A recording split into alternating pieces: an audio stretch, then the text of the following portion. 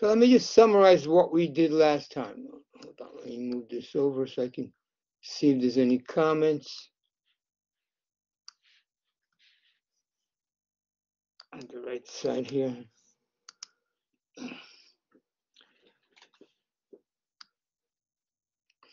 So last time we talked about this force we're going to be starting this course with, a force that exists in nature called the electrostatic force. And basically the electrostatic force is carried by two particles, atomic particles, the electron and the proton. The electron, basically the essence of the force is the electron, because it's the particle that's transferred from one place to the other. But the other particle that carries the ability to exert forces on charges is the proton itself. So the proton and the electron are the carriers of the charge. The electron is negatively charged and the proton is positively charged. They both have the same charge though, however. Now, because the protons are found in the nucleus, the protons are not removed very easily. It's kind of hard to remove them. But the electrons can remove, in fact, the electrons move around in material. All the atoms that comprise the material, the electrons move around in that material, and they can be moved off the material even by rubbing, by friction. And we saw that when that happens, the object that you're rubbing is charged. It has the ability to exert forces on other charges. So that's where we left off last time. And so let me now, for today what we're going to do is we're going to look at how we describe this force mathematically. So this was done by Coulomb in the late 1700s. We actually was able to measure, using Newton's, measure the charge between the force between two charged objects. And he found, by doing many experiments, he found a couple of things about it. First of all, that the force gets weaker if you take the subjects further apart. If you make R bigger, the force gets weaker, but it gets weaker very rapidly. It drops off as 1 over distance squared, just like force of gravity. And of course, the other thing about it is you double any one of the charges, you double the force. If you double both the charges, you quadruple the force. And so this tells you that the force is proportional to the product of the two charges. We call one Q1 and one Q2.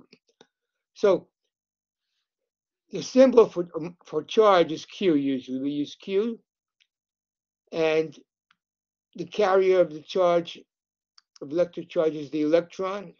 It has a very tiny amount of charge. The units are called coulombs. So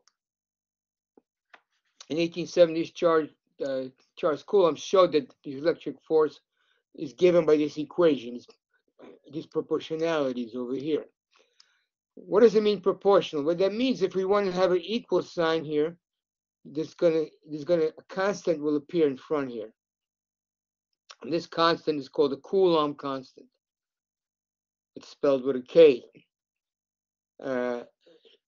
So this replaces the fact that these depends on this. If you want, the Coulomb constant basically uses units to come up with units of force for newtons, like in this case, for force. And the Coulomb constant is very tiny. You're going to see it in the next slide. But in any case, the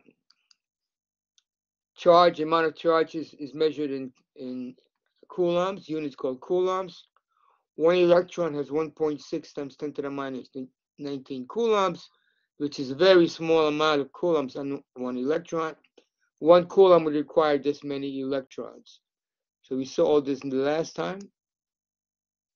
So Coulomb's law is written this way, and the constant here, how do you measure this constant? Basically, you have to measure everything else here except K, and that basically gives you the constant. So this is the value of the Coulomb constant. Usually we just use 9 here, 9 times 10 to the 9th.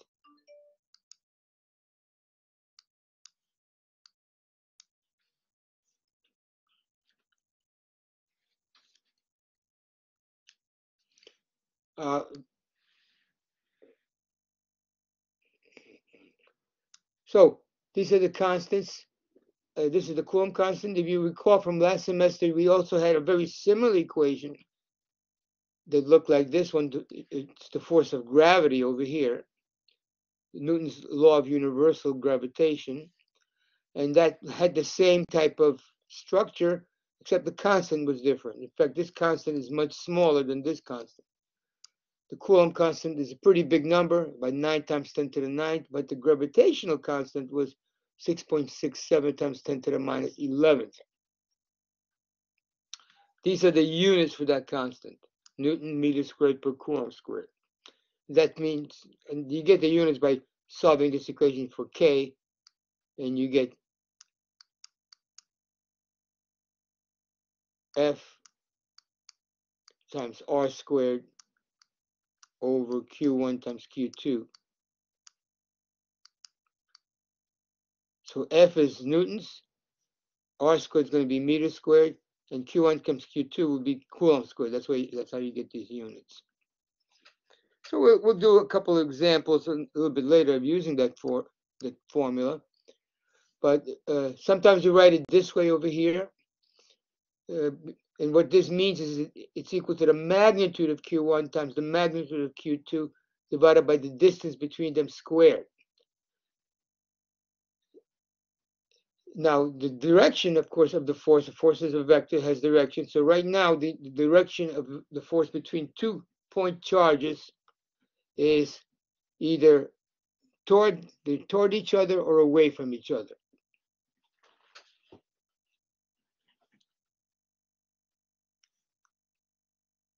Now, these don't have to be point charges. It could be a charged object that have charges on them and they're some distance apart. So Q1 is the absolute value of the net charge on one object, and Q2 is the absolute value of net charge on the other object. And R12 is the distance between them. And of course, it tells you here to note the striking similarity to Newton's law of gravity, which you see over here.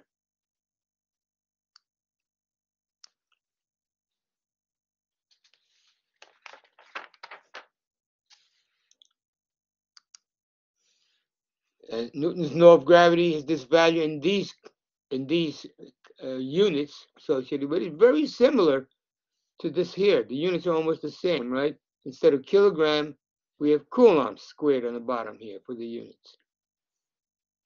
But this number is much bigger than that number, which means the electric force is much more powerful.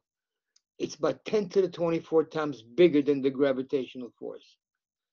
And we're going to see how that comes about at 10 to the 24 a little bit later.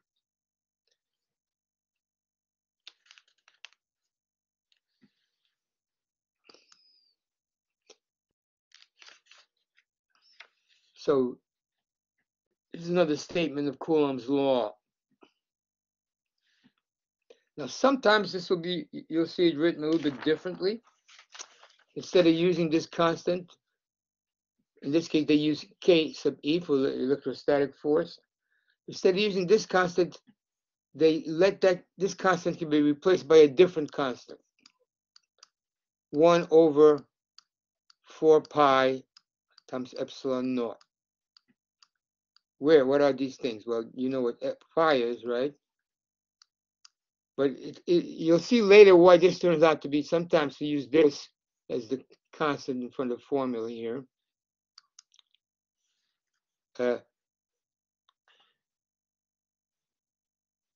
Okay.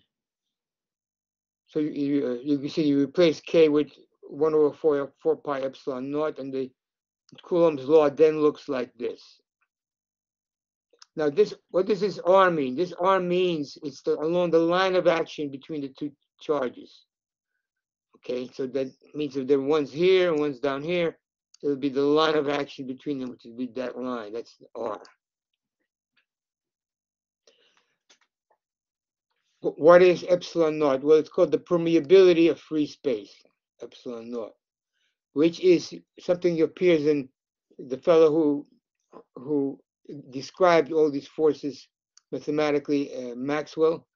So it appears in Maxwell's equations, and this is where it comes from. So let's do a simple example. Use the formula. Okay, what is the magnitude of the electric force between two protons 5 meters apart? So this is a proton, this is another proton, this is 5 meters. So the formula is over here. You're going to use the Coulomb constant times Q1 times Q2. Don't forget Q1, each of these things is a proton, so it has a charge of E. 1.6 times 10 to the minus 19th. So we can write this as, make calculations a little simpler, K E squared divided by R squared, which in this case would be 5 squared.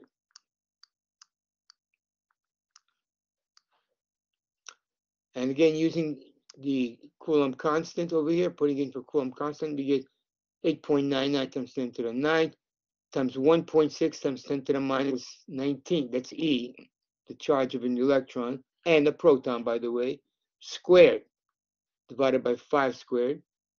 And you can see the units will come out to be in newtons. 9.2 times 10 to the minus 30. 10 to the minus 30, it's a tiny, tiny number. But don't forget, you're talking about just two protons, right? Or you could be talking about 2 electrons that would have the same force between them. Or it could be the proton and an electron. It would have the same force between them, except a different direction.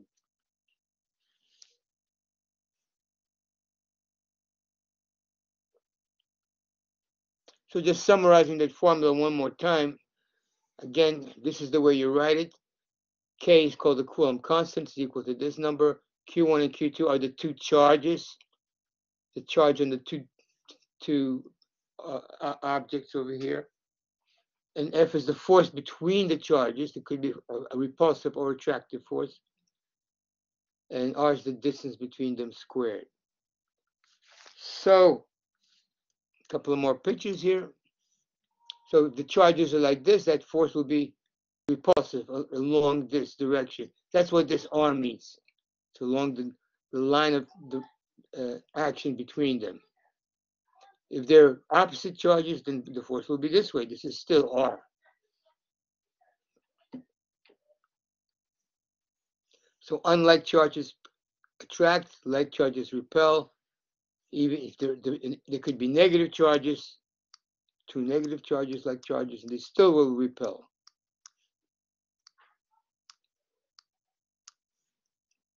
So let's look a couple of problems. These problems, we're doing problems that are conceptual in nature. So, which of the following is the correct force between two positive charges?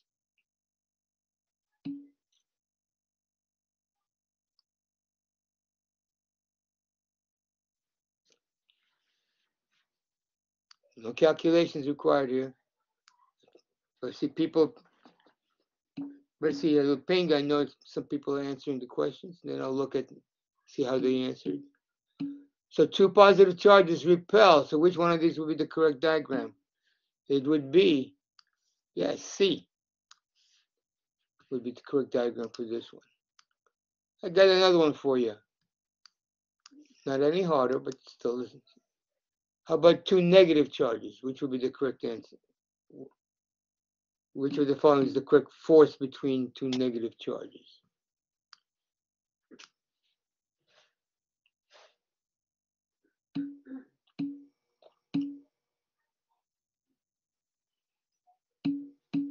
Okay, so they repel, and the line of action, the forces are along the line of action, so they'll be on this line. That's what the R in the formula meant, the little R vector like this. So C, again, is the same right answer. There's one more question here. Which of the following is the correct force between one positive and one negative charge? Also C, right?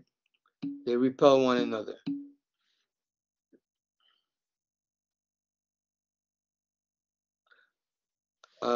One positive, one negative. No, they attract one another. It's not C. One positive and one negative charge. That's over here. It's D. Sorry about that. D, right. I'm still on the previous problem. Okay.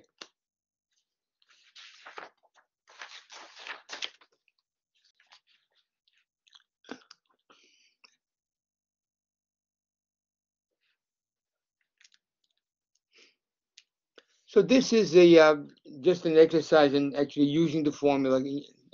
We did that one exercise. So let's sort of set this one up at least. We have a 20 microcoulomb point charge is located 20 centimeters away from a minus 40 coulomb microcoulomb charge. Microcoulomb. What is the force on each charge due to the other? So you have a positive charge of 20 microcoulombs and a negative charge, let me do it in different color, of 40 microcoulombs. I put it in minus 40 microcoulombs. And they are 20 centimeters away, or 0.2 meters. You got to use distance in meters because this is the Coulomb constant is in meters. So obviously this is a lot of calculations. You could at least set it up, write the equation, just to make sure you understand what's happening. And but the calculations over here.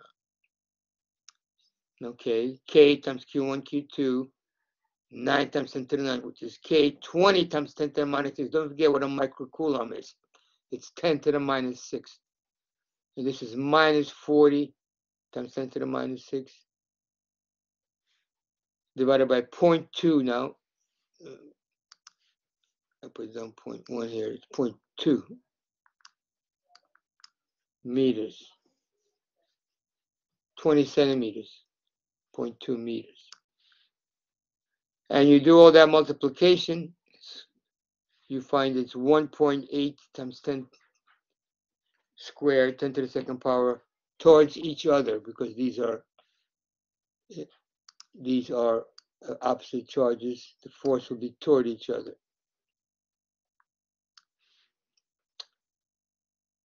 So this here, you see, the force is much bigger because we're not talking about a proton and an electron. We're talking about many protons, 20 microcoulombs. It's still 10 to the minus 6 coulombs, but that's a lot of electrons or protons, okay, to have that many coulombs. And so this force now comes out fairly large. It's 180 newtons.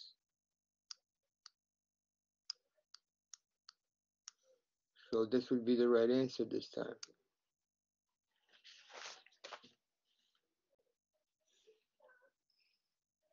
So let's look at what happens when you join two things that are have different charges on them. What happens when you let them touch? Okay, so let's take a look at, let's say we have these two spheres. One is charged negatively, minus 4e, and one is not charged at all, it's neutral. So supposing you bring these close, but you don't let it touch yet, okay?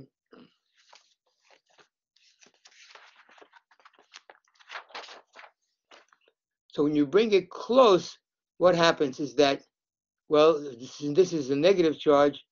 All the negative charges will repel. They'll go to, let me do this in red. They'll go to the other side. And the positive charges will be attracted to this side. But it's still neutral. This thing is still, the net charge on it, this is what happens, but the net charge on it is still 0. Now, what happens if the spheres touch?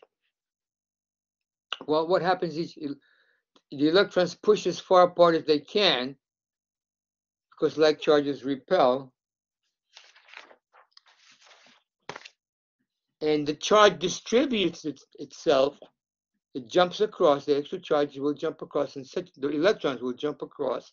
Don't forget, the protons don't do any jumping, but the electrons will jump across so that both have acquired the same charge.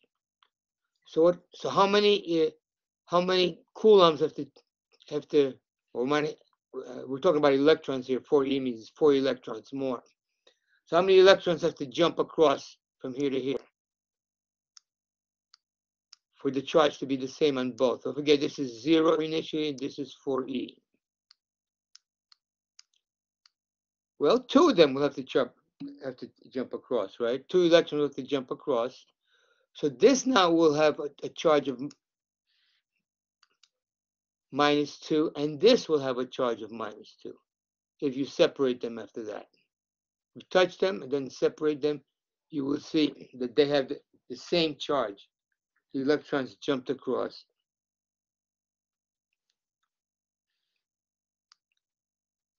But what if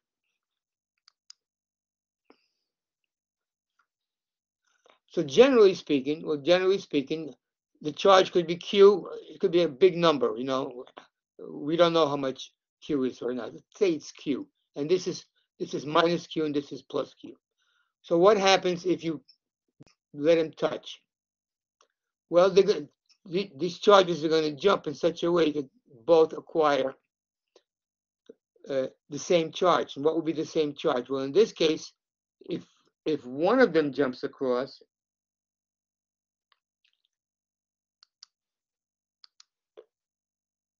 if Q jumps across over here, this will be right. This will be minus.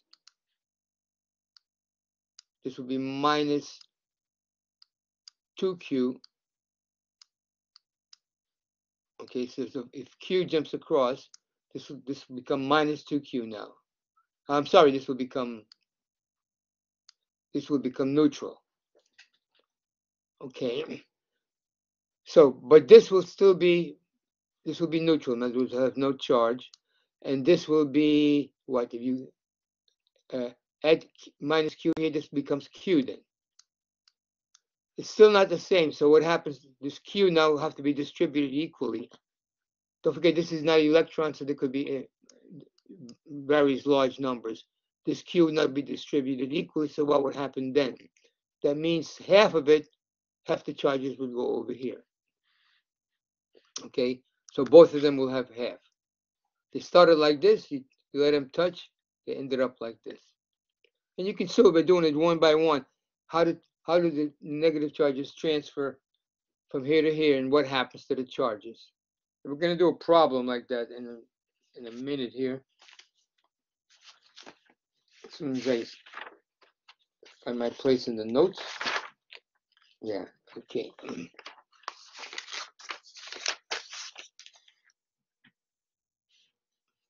So again, Q jumps, minus Q comes from here to here. This becomes neutral, but this becomes plus Q. But they have to be the same. So half of the charge here will go back here. And you'll have minus Q and minus Q in each one here. So let's do a problem. Let me see. Anybody any questions? All right, so this is sort of similar to what we've been doing. Let's say we have the charges here between these two spheres is minus 3Q, and here is plus Q. Two identical spheres, one is plus Q, and the other one is minus Q, separated by a distance R. The opposite charges, there'll be an attractive force between the spheres. The two spheres are brought in brief contact and then moved apart. If the new electrostatic force between the spheres is F prime, which of the following is true? Okay, so you have to keep in mind what's going to happen is that to calculate what F prime is between these two spheres, you need to know how much charge is here and how much charge is here. So let's start off here. Right over here, the force between them is what? Let's calculate it. KQ, that's this charge, times this charge, minus 3Q.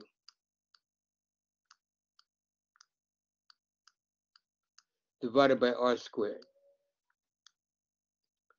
So just write it down. It's minus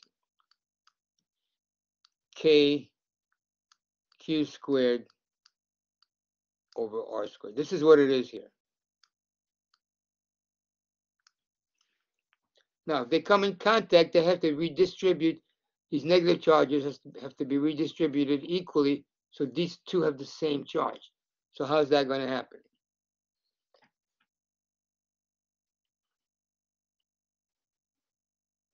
Well, how are these distributed? If you take one Q from here and put it here, this becomes neutral, and this becomes 2Q, right?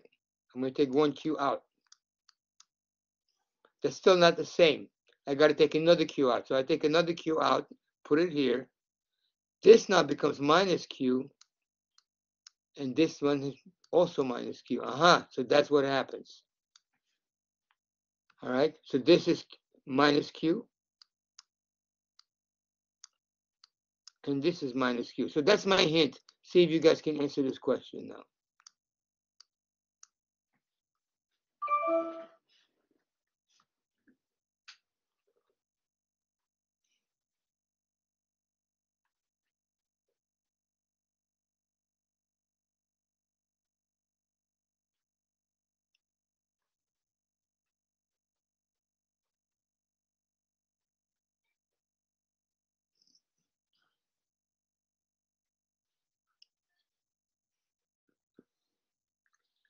So you know this is the force here. Just calculate it here. Call this F prime and see how is this related to this. Okay. How is the force here related to the one you're going to calculate here? Let me get you started on this. This is pretty simple because it's Q, K times Q times this Q, which is Q squared, divided by, the distance stays the same, R squared. So, I forgot a 3 here. That's what's confusing. I forgot the 3 over here. Somebody tell me if I make a mistake, please.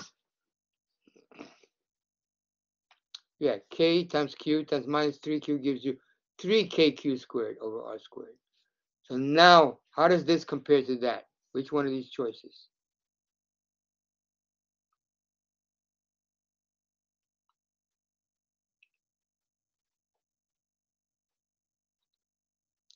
First of all, is F bigger than F prime?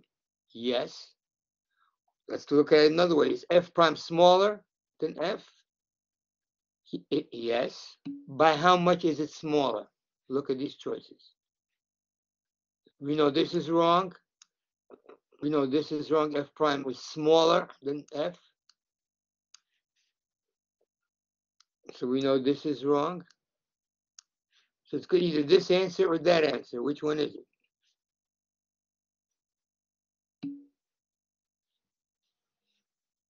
I know I confused you when I made this mistake. I know, sorry about that.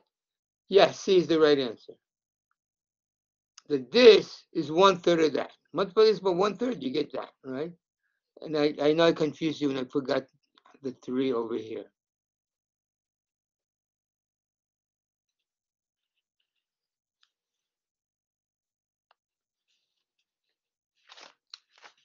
So I guess, well, I don't think I have another problem to do right now.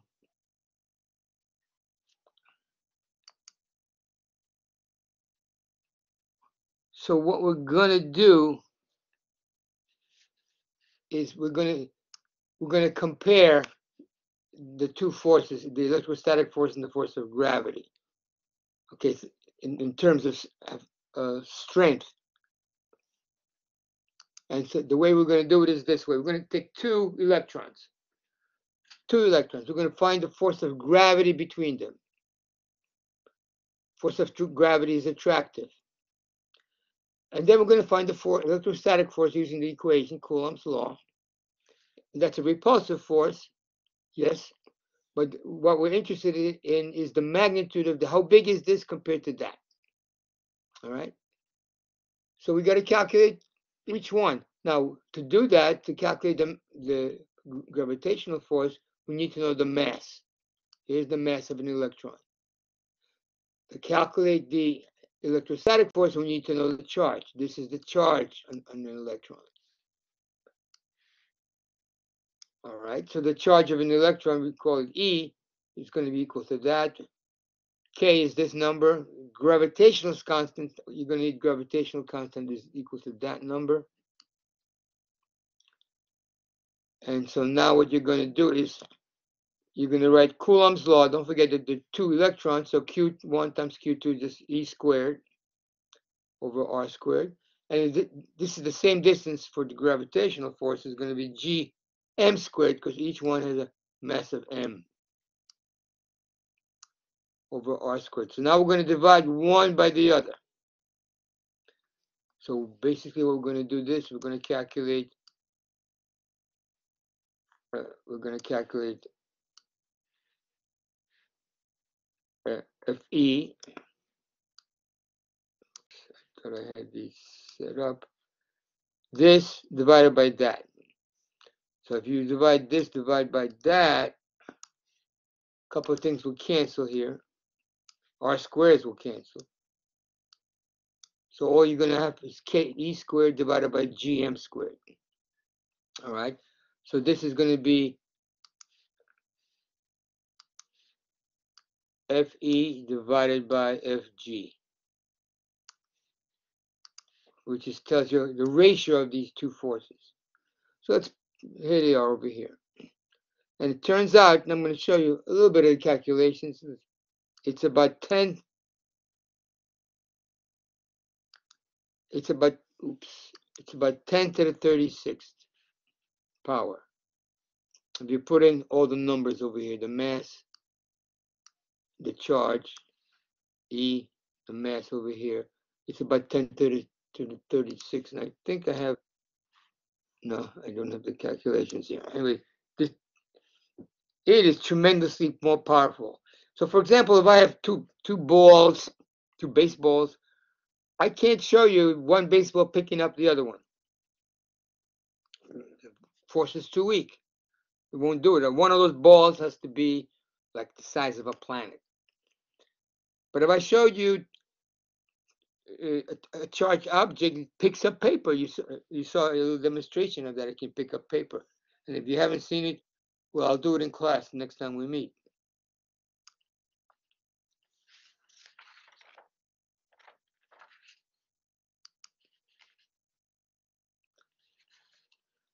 Okay, maybe we should do just one more example of just using the formula. What is it? Well, this is not just one more example. So this one uses the formula to solve for one of these variables, not f.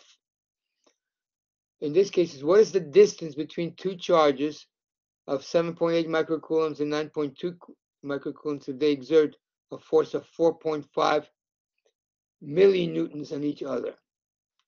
So basically, they want you to solve for this. So if you solve for this, multiply both sides by r squared, all right, and then divide by kq,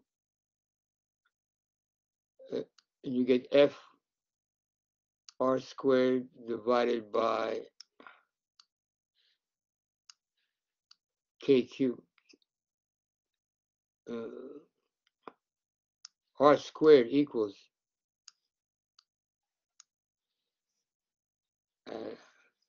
I messed this up. Let me just put it over here. Here it is. I try to move these around here. Anyway, you multiply both sides by r squared, then divide by kq1, q2. And I'm sorry, you multiply both sides by r12 squared.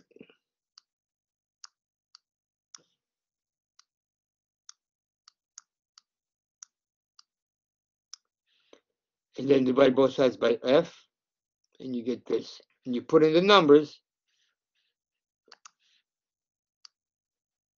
Again, K is 9 times 10 to the 9th. Q1 is 7.8 times 10 to the minus 6.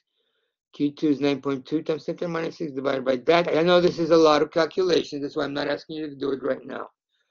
But it could be done, you know, without any major difficulty. You get 12 meters on this. Don't forget the force is 4.5 millinewtons. Milli. This is millimeters.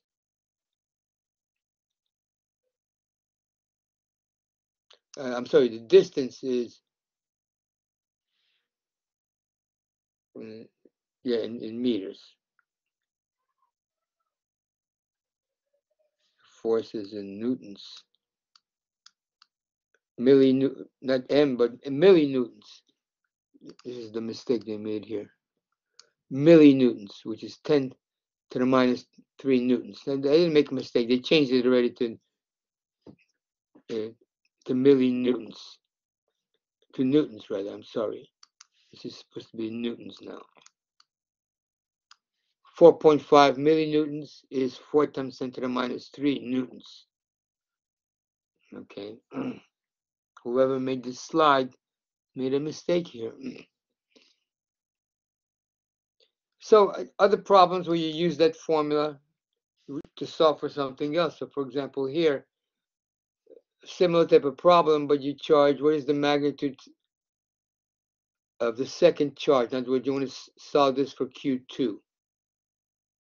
So multiply both sides by R squared. You get FR squared.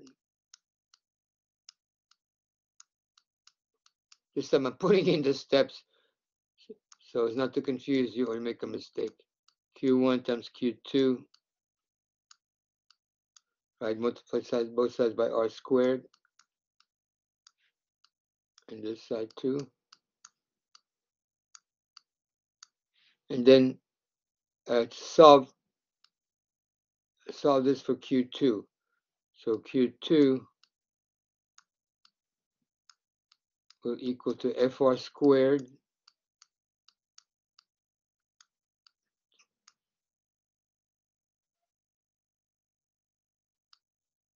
times KQ1.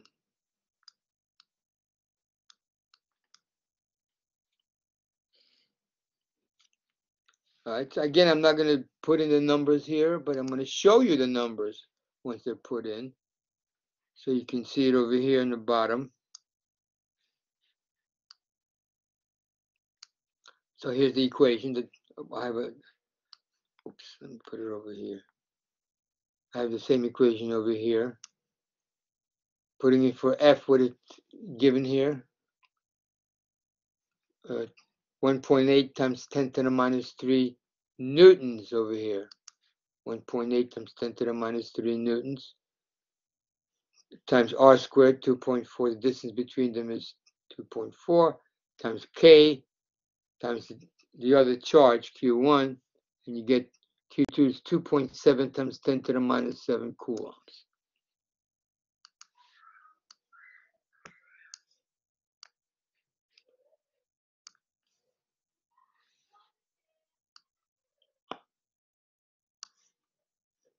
I just want to check. Yeah, I am recording. Okay. All right. So this is just one more in this case. Well, this is a little bit different.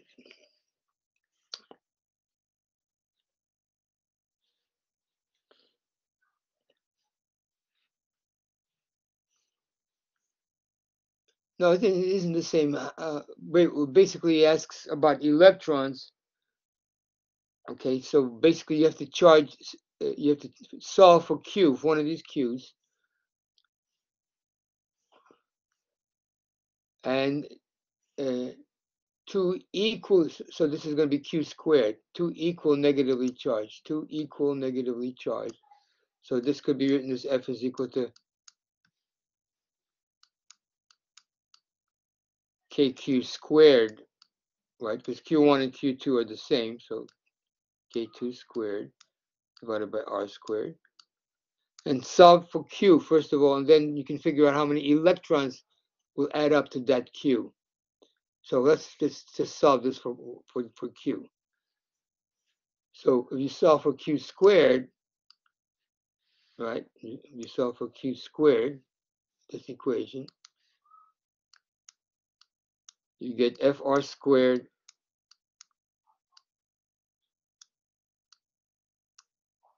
over K.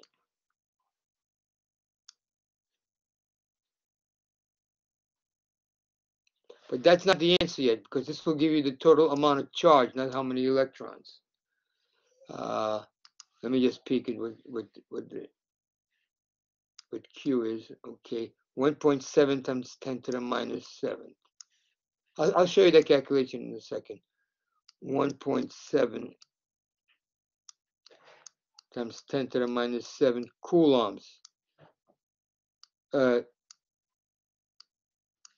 Q, yeah, Q squared equals this, but this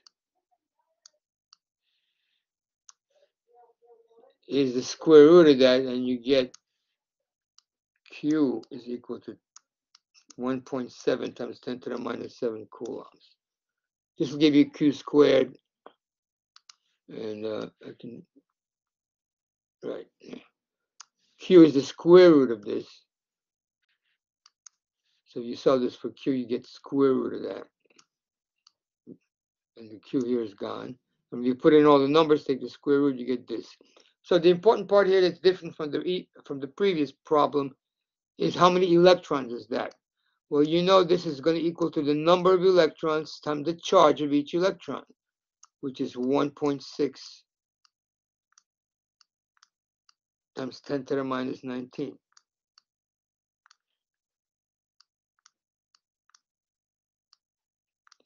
So you don't have to remember these things like the charge of an electron, but you should be able to look them up.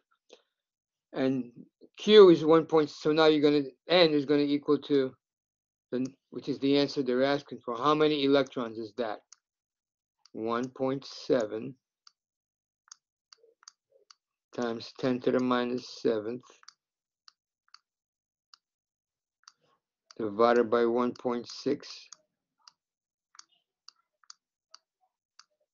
times 10 to the minus 19th.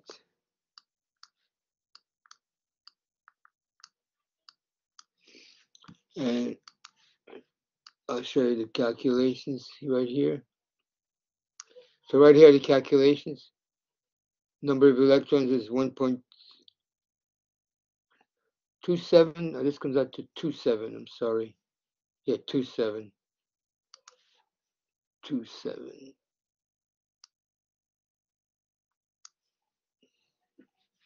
So this is 1.27. And you get 7.9 times 10 to the 11th electrons.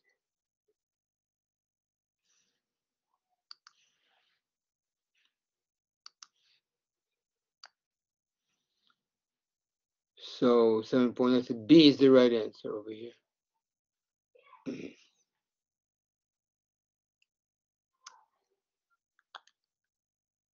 I'm sorry, but I'm not doing good today, right? This is the second mistake I've made. 1.27, I just I copied it from here. I just didn't put in the right answer. Anyway, so you can see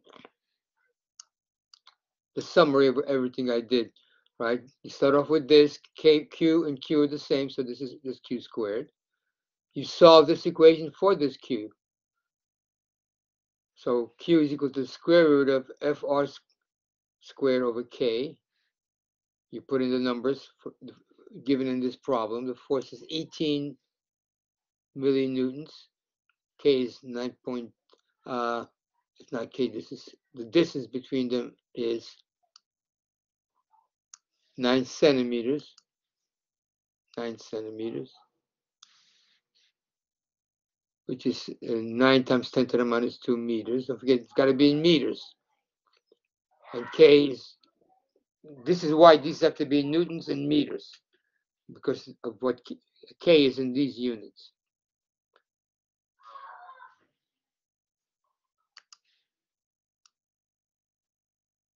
and the number of electrons equals that number.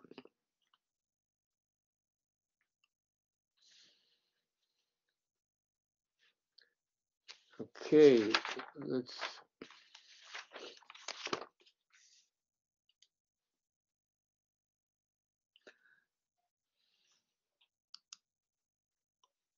So we already talked about conductors, so we don't need to do that.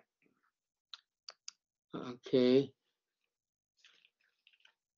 A conducting sphere is charged with a negative charge minus Q.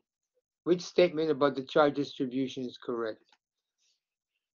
So what happens if you have a conducting sphere, like made out of metal, like a metal ball, and you put charge on it? What happens?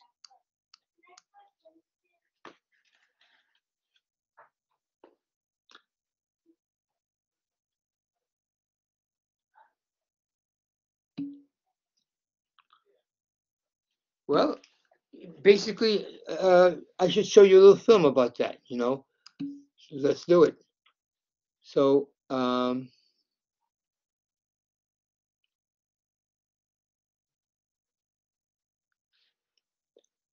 we're going to watch the whole film before, but right now, a little bit later, but right now I just want to show you that little demonstration. Well, sort of simulation, not simulation.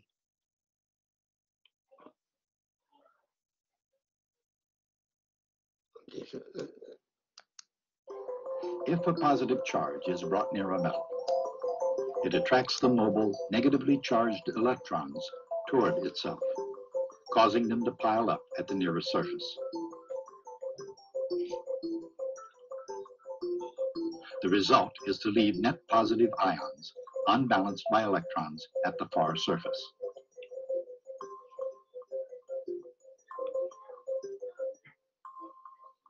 The closer an electric charge gets to a metal, the more charge of the opposite sign builds up on the near surface, and more charge of the same sign is left on the rest of the surface.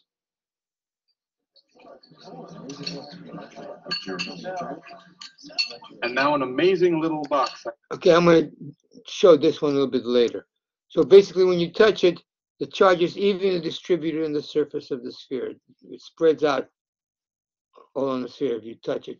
I guess he didn't do that. I thought he was going to do that there, but he's going to do that a bit later. And we saw already in this film, I'm not going to watch it again, that if you bring these two together, well, maybe we should watch it. Because maybe it means a little bit more now.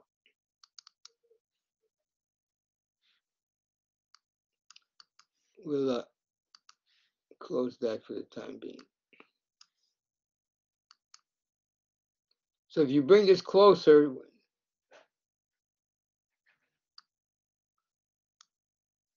right, let's do it one more time. So I can move this so you guys can see what's happening. So if you bring it, this is charged body. If you bring it close, what happens is that just before that, all the negative charges go this way, or the positive charges go here. But when you touch it, the negative charges flow from here to there. And now this is negatively charged, and this is negatively charged. So they repel one another. So when a charged object is placed in contact with another object, some electrons on the rod move to the sphere. When the rod is removed, the sphere is left with a charge, and you saw that happen there. The object charged is always left with a charge having the same sign as the object doing the charging. In other words, this will now be negatively charged, because some of the negative charge, it was neutral to start with, right? Now some of the negative charges float in here, so it's got more negative than positive. So the charge is always left with the charge having the same sign as the object that did the charging, which was this rod here. Okay, I showed you a little part of the other film here. I'm going to show you the rest of it in a second. But let's look at this here. So this is more or less what we were talking about before. This is a rod, and this is a body that has positive charges. So positively charged sphere is brought near the end A of the uncharged metal box. Don't forget, this is neutral. ends A and B, when this gets closed, ends A and B of the metal bar will be charged how? This end versus that end, based on what you just saw in that film.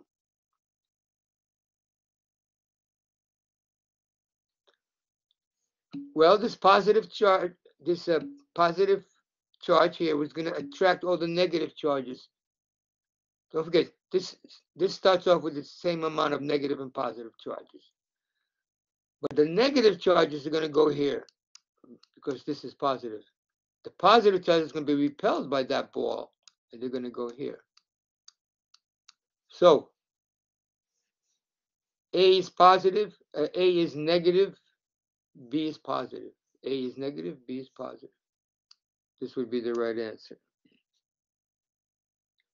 How'd you guys do?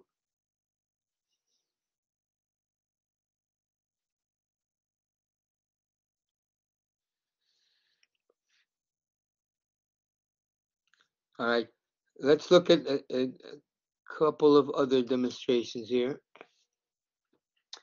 So this is one way to charge something, charging by induction. So you bring something here, you don't touch it, but now you touch it with your hand. You don't touch it here, so nothing from here goes here, but you do touch it with your hand, and basically the negative charges, this is called grounding. The negative charges fall through your finger into the planet Earth.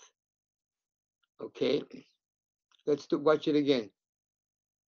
This is still neutral, but now your hand comes in here, and now this is called grounding. The negative charges go into the Earth itself, into the ground of the Earth, and now this is positively charged because you removed some of the negative charges. This is called charging by induction.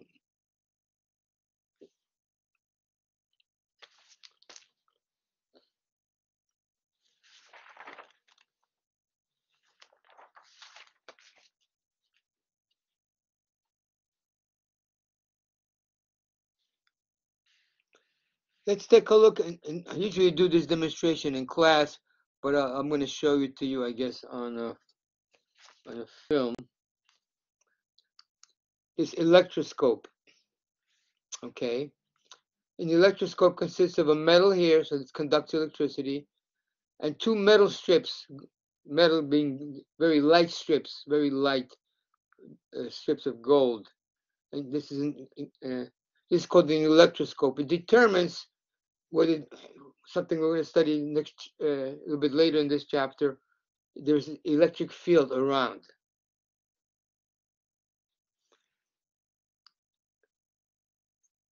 So we're going to look at a little demonstration of that. I thought I had the demonstration set up here, but I guess not. But I have it already set up on.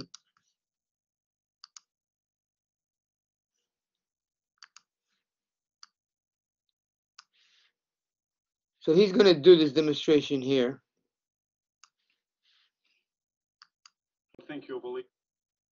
These properties are used in an instrument of science that may seem like magic. It's called a gold leaf electroscope. Watch closely. When an electric charge is brought near the metal disc, the gold leaf moves away from the rod. Down. Float.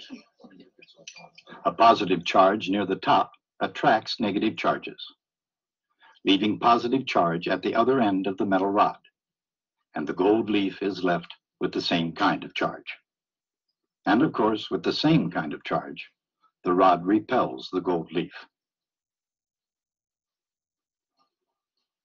When the wand is removed, the leaf falls back down, unless charge is transferred to the disc by physical contact. Down. Float. Stay. Physical contact leaves the rod and gold leaf with a net excess charge, and the leaf stays up. But it falls again at a touch of the hand. Down. The hand, which is itself a conductor, connects the post to the electroscope case. Where on earth did that extra charge go?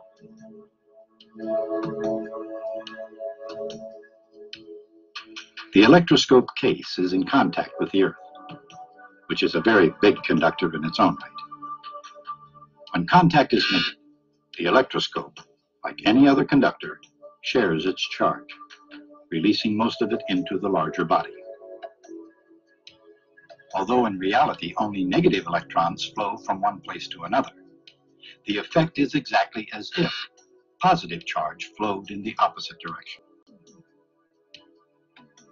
This is called grounding an electric conductor, or simply grounding. And for all practical purposes, when it happens, the conductor becomes electrically neutral.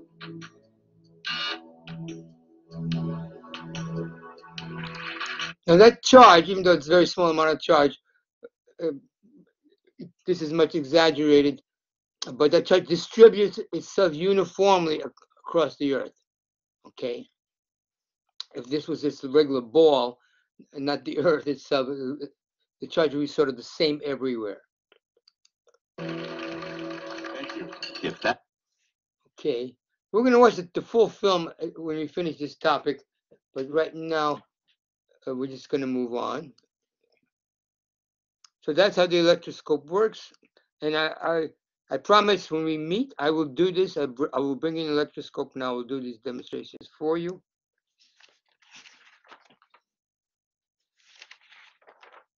But now I'm going to skip over to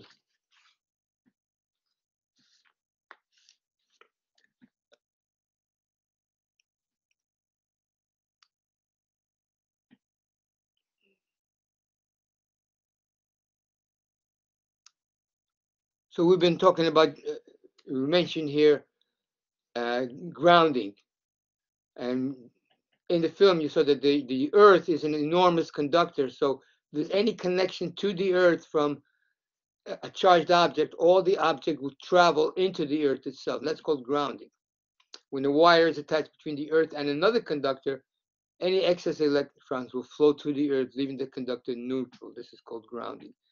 And of course, grounding has a place in your home. You have what's called the grounding pin on an electrical connector, and basically just a piece of metal that takes if any excess electricity builds up, static electricity, it prevents that static electricity of accumulating here and heating this up or causing a little explosion or something.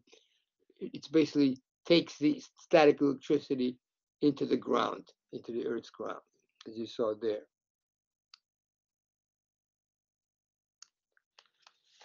Okay, so enough for grounding. There's some more grounding slides here, but we're not going to do it because I usually just demonstrate those things. But let's do some other problems. Let's do a conceptual problem where you don't have to do any calculations. I love those problems. Two charged objects with equal charge Q. So these are Q and Q here. They're all the same. So basically, they're separated by distance R. All right, and they attract each other with a certain force. If the charges on both objects are doubled and the separation is halved, charges are doubled, separation is halved, what will the force be between the charges? There's no numerical calculation required, but it's good to do in this equation double Q, that would replace Q with 2Q, and half R here, replace R with half R, but don't forget to square each of those things. And see which of those you get.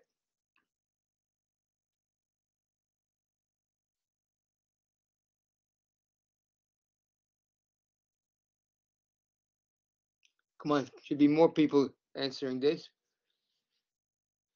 I'll get you started. Look, F prime, which is the new force now between them. And we're going to compare it to this one here. You are going to double Q.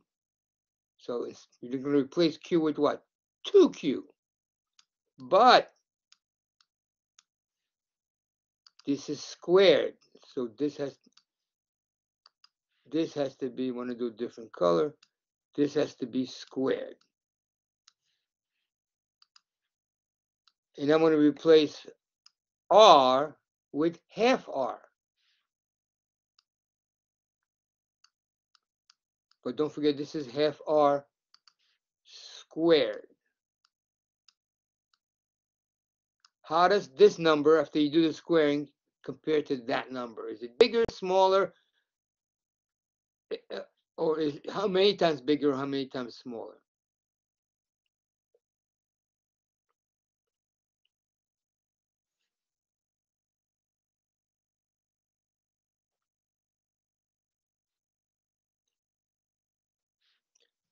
Well, we still gotta do the calculations. Let's do it. So this is 2, no, 2 squared is 4, it'll be 4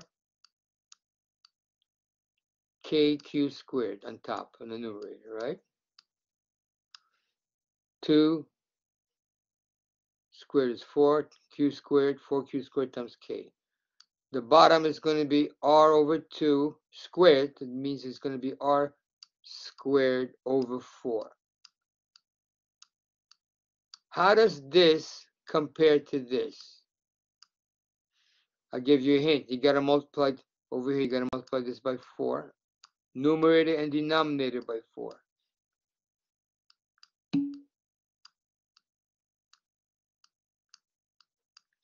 So you have what happens then in the denominator.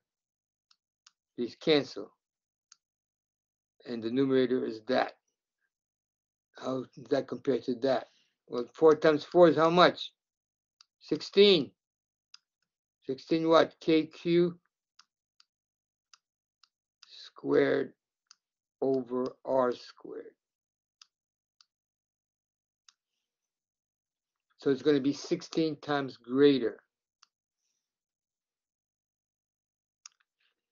This was KQ squared over R squared.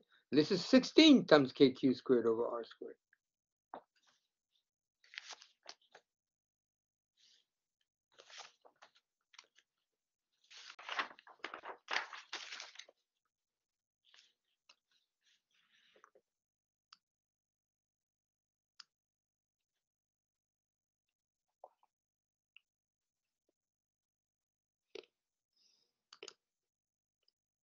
All right, so let's do sort of another conceptual one like that, and then we'll move on. An electric charge Q is placed in the origin. So here we have Q, that charge.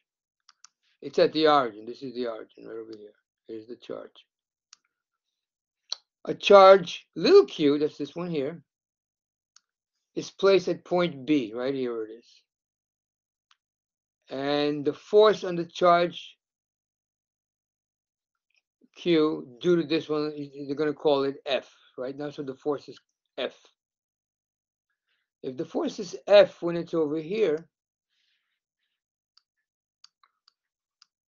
what will the force be if we move it up to here? When Q is moved to location A, the force will be how compared to F, what will it be here?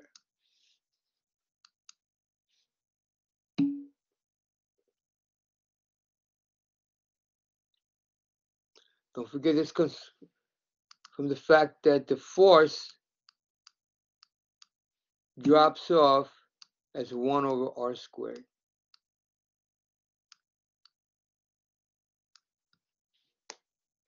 It means it gets smaller by 1 over R squared if you take it further away, and bigger by 1 over R squared if you bring it closer. So what do you think is the right answer here? So basically what you're doing, you're halving the distance, right? It was here, now it's here. You're halving the distance. This was R. This is now going to be half R.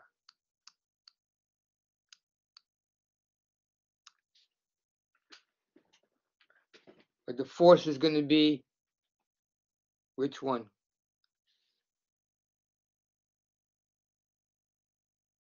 Well, is it going to be bigger or smaller if you bring them closer together? Yeah, it's going to be bigger. So, you know, this is wrong, this is wrong, this is wrong. They're all bigger or the same. These two are bigger, so which one would it be? D or E? Still don't see many answers here. If it drops off, if you double the distance, the force will be 1/4. If you half the distance, this force will be 4 times as big.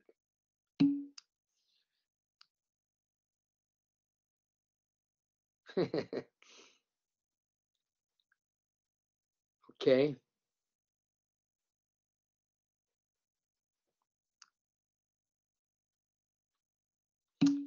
Okay, so now we're going to do some what called one-dimensional problems.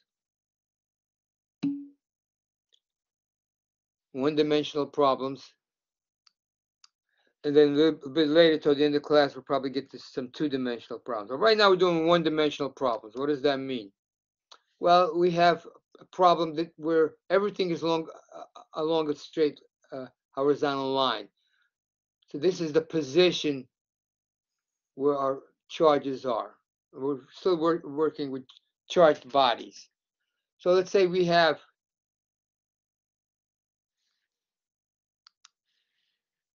we don't. Oops.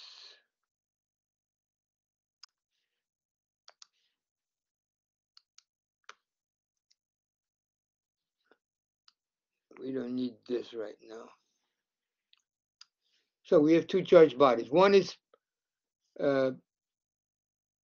they're 2 meters apart. So each of these boxes is a meter. They're 2 meters apart.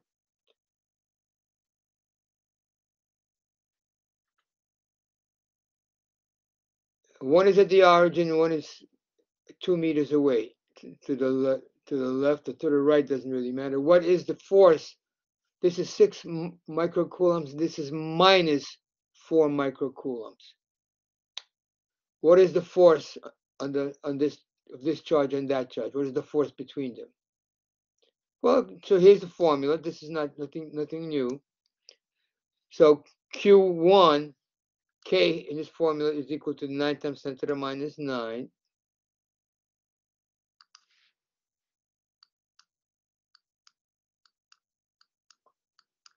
Q1 is 6 times 10 to the minus 6 coulombs. Q2 is 4 times 10 to the minus 6. Now, the fact that it's opposite, that means the forces are going to be in this direction. The force will be in this direction. This is 4 times 10 to the minus 6th divided by the distance between them squared, 2 meters squared.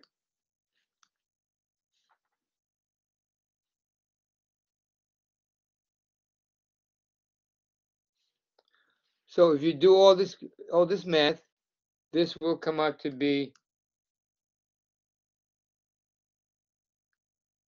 0.054, and what are the units? Well, this is coulombs. The coulombs is coulomb squared, so this coulomb is going to cancel this coulombs. This is meters squared over here. This is going to be meters squared when you square the 2. So this meter squared cancels that meter squared. So newtons, 0.054 newtons. Basic problem. Let's go one step beyond this. All right. So we're going to now look at the situations where you have more than one charge here. First of all, let's outline generally how we will approach that. So, for example, you could have 3 charges, like I have here.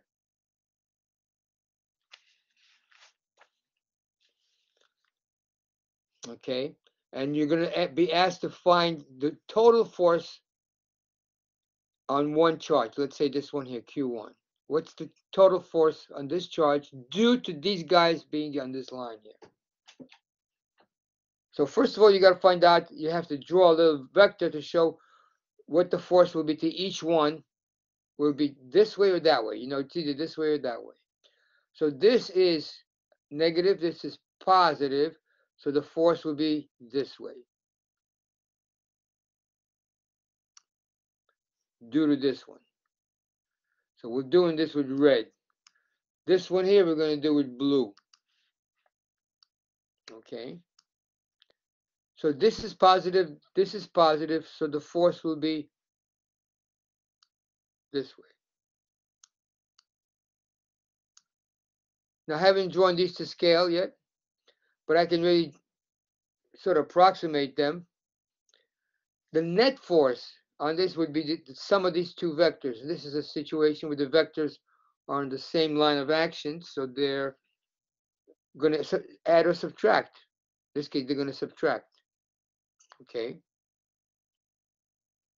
So we're going to give each of these a name.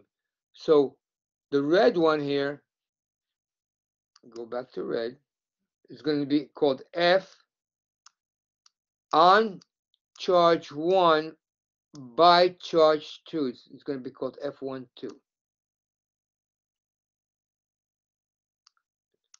The force by charge 1, on charge 1, on this charge, exerted by this charge. All right, the other one is blue, so we're going to put it over here. I'm going to call that force F13. F13 will be the force exerted by the charge 3 on charge 1. So this is F12 is the charge 2 inside charge 1, and this is 3 on charge 1. And we're going to be asked to find the net force acting on it.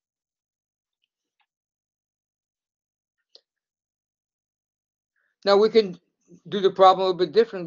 We could say, okay, we want to find the force on this. Same thing, on this, due to this charge and due to this charge. So we're calling this black. So first of all, let's figure out the force due to this, which we're going to call F12.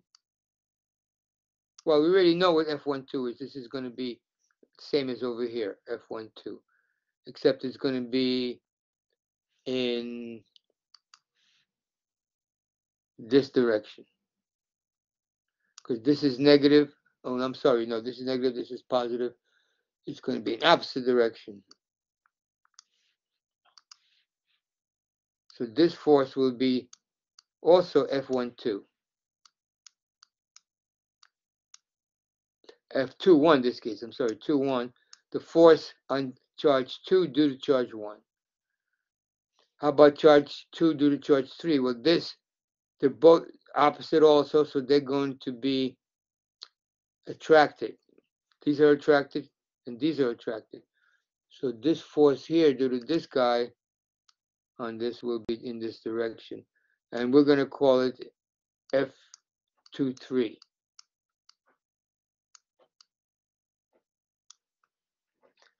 Now we're going to repeat the same thing over here. So there'll be charge due to charge 1. This is positive, this is positive, so that's going to be repulsive. So the force due to charge 1, I'm going to do it in black, is in this direction. I'm going to call it F31.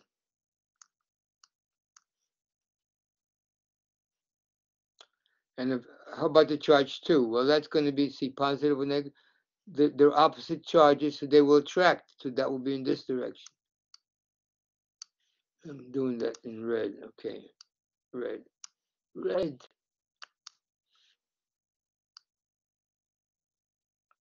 And that's going to be F32. Okay, and all of these are going to be, you're going to have to use Coulomb's law just to figure out how long these arrows are. But that's a general approach. So assume all the charges other than the one in the with the initial forces being calculated are immobile. They're not moving. We're going to assume that. They're standing, somehow or other, they're standing still.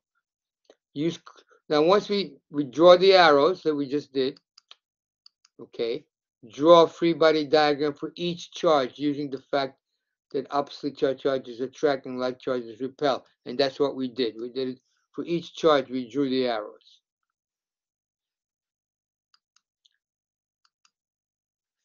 Then use Coulomb's law to find the magnitude. It means find how long those arrows are. Find out what F12 is, F13, etc., etc. Right? So we have F12. F12 is minus F21 because they're the same for each one. But there's three different forces here that you need to calculate. We're going to do a problem in a bit, but right now we're just sort of looking at how we're going to do such a problem. All right, so actually I did discuss that already. So for example, we saw before that if you look at charge 1, okay, these are the two forces on it. This one and this one exert. Right? We saw that before. Then we look at charge 2. We look at the forces exerted, this on this and this on this. And we found that also. And we do the same thing on charge 3. So on each charge, we can find the force due to the other two charges, if we wanted to do that. And I'm just going to show you the calculations so you can look at the film. You can sort of look at how they were gotten. It's too much calculating for us to do right now. But, you know, this is somebody did the calculations here. Here they are. All right. So F12 is Q1 can Q2 times the distance between them squared. Again, we're going to use these are meters over here. So the distance between them over here, the first two, is 8 meters. The Q1 and Q2, you put in the numbers over here that you had up here. You do the same thing for F13, F23, and you have all of these answers. Now, you can calculate, therefore, the net force on each one of these if you want. Okay. So the net force on charge Q1 is going to be this minus this. And you find that here. On Q2, it'll be this minus that. You find that here. And then Q3 will be this minus that. I know that's a lot of work, so we're going to do something easier. Not a lot of work. Same type of problem, except we're going to get an answer here. Not a numerical answer, but, well, we'll see. What we're going to do is we have 3 charges like we did before. The charge on this one, which we called before, we called Q1, was 6e. 6e means 6 times 1.6 times 10 minus 19. 6 electrons. 6 protons. 6 protons because it's positive. This one has 3 protons extra, and this one has 5 electrons extra of charge. So these are the charges. And we're going to calculate which one am we doing calculating here? Hold on a second. On charge 2, so we're not going to do all 3 charges. We're just going to do one charge. The force is exerted by discharge on charge 2 and then by discharge on charge 2. We're going to do one at a time. So one at a time means we're going to calculate, first of all, we're going to calculate F1 on 2. Okay, F1 on 2. First of all, let's just draw it. Draw it as an arrow. Now these are the same charge, so they repel one another. So the force on Q2 here will be like that.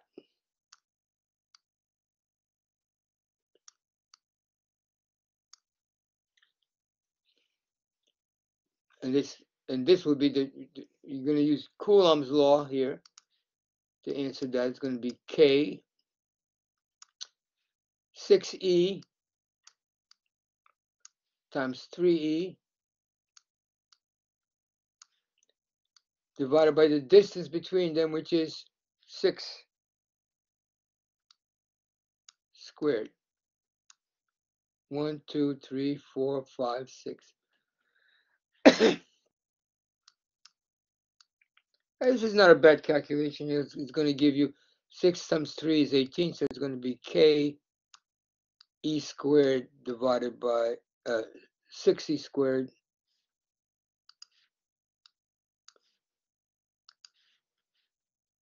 Six E squared divided by 36. Or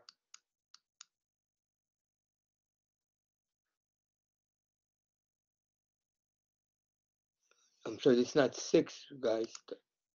Don't let me make more mistakes here. 6 times 3 is 18, right?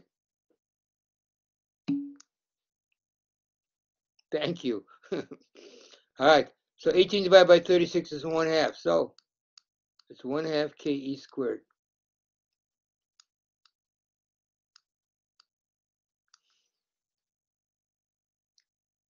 Now we're going to find the force between these two. We're going to call that force F32. First of all, in what direction is the force on this one? Well, these are opposite charge, so this will be attracted to this one.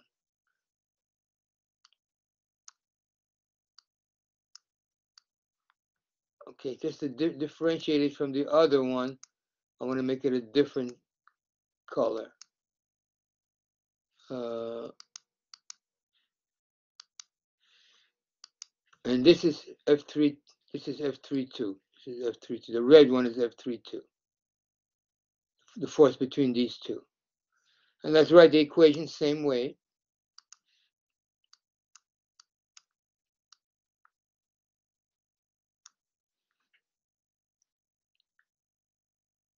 Three E.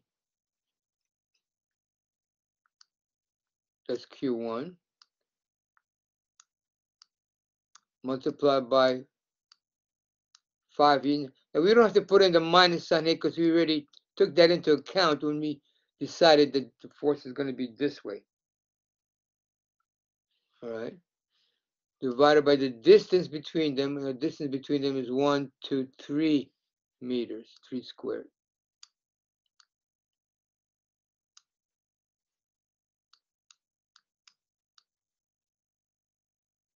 So 3 times 5 is 15 E squared divided by 9. And this 15 divided by 9 is 1.6. So this is 1.6 KE squared. And the question here is, compute the net force exerted on the middle charge by the other two charges. So the net force means, what do you got to do with this? You got to add them up. Well, that's not too bad because what you're adding up is, this is 0.5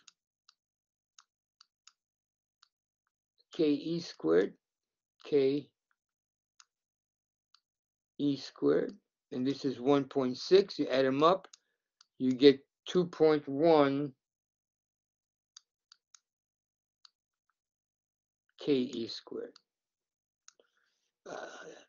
Messed up this drawing.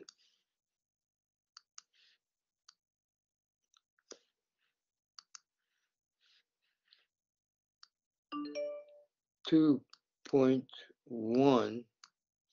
I messed it up again. Messed it up with 2 here.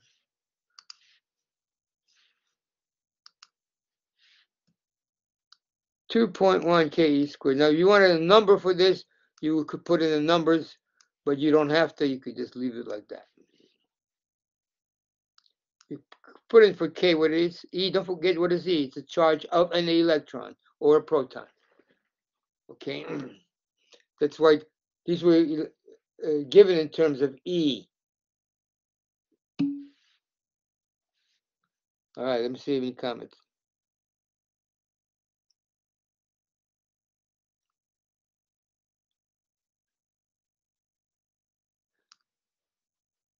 Well, if the forces are not in opposite direction on this one, they're in the same direction because this force here is due to this one. They're attractive, and this force here is due to this one. It's repulsive. They're both in the same direction. That's why you add them. Now, if one of them happened to be in the other direction, then you would subtract them. Yes. Okay. Any other questions on this? So this little simple problem has everything that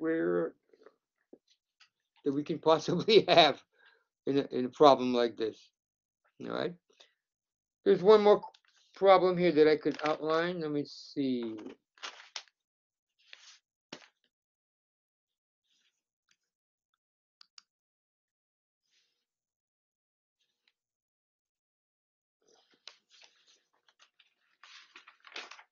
This is very similar, except in this case you're gonna have to do some calculations.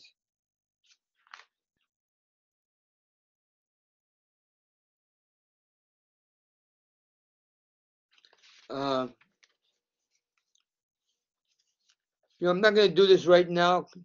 Maybe this is a problem. We'll come back to this problem probably in recitation on Monday.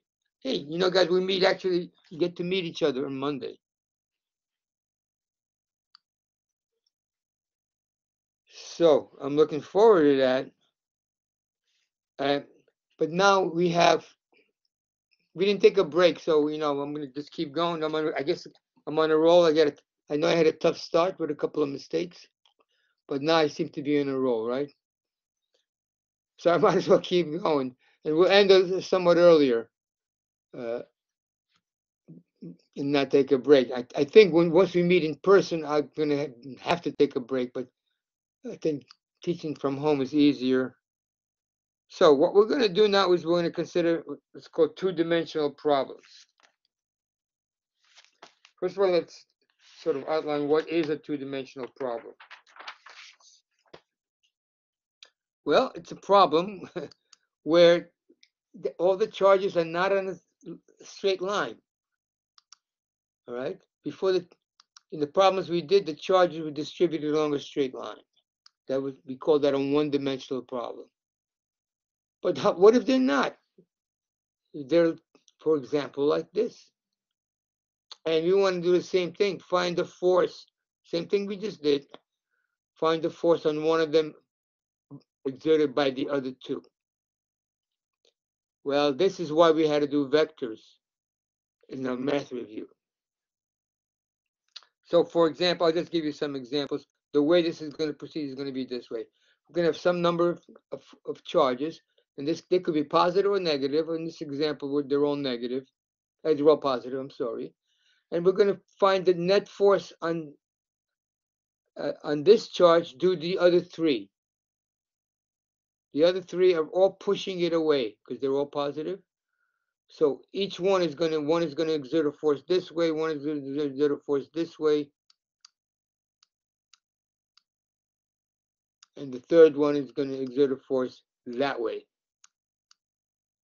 Three vectors, and you got to add them up. Okay, so basically, just conceptually, they look like this. The three vectors, here they are, the three vectors. Here they are added up, this one vector. How do you add three vectors? Well, we sort of outline how to do that. And it's not as bad as you may think. It's not as bad as you may think.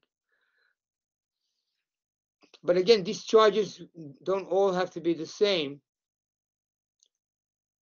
And they all don't have to be, well, they're going to be the same for a while, but they all don't have to be positive, or some could be negative, right? And these directions of these forces would be different.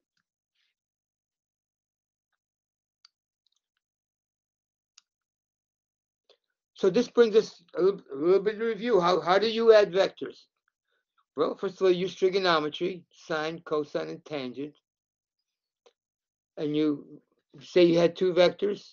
We know the tip to tail method of adding two vectors is this. Put one, the tail of one on the tip of the other, and this is the resultant vector. And that resultant vector has components which you can read from here, what they are. They come out really nicely. This is 2, this is about 10 over here. But we're not going to do it that way. We just know it could be done that way. What we're going to do is resolve these into components. We're going to replace this vector by its x component, which is that. And the x component here is going to be b sine of this angle.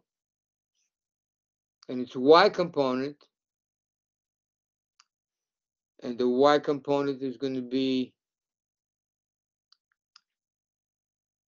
I'm sorry, this is sine of its angle, and this is the cosine of this angle over here. I'm just generally looking how we're going to do that, but the problems we're going to do are going to work out not as hard as you think.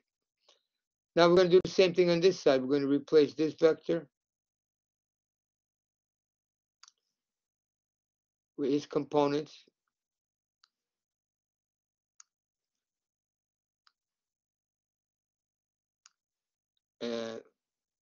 So the x component is a cosine of this angle, and these angles could be the same or they could be different.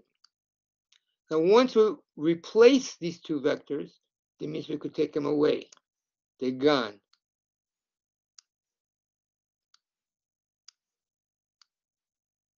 And now what we're going to do is going to add or subtract just these two. So these two are up, so they're going to add up to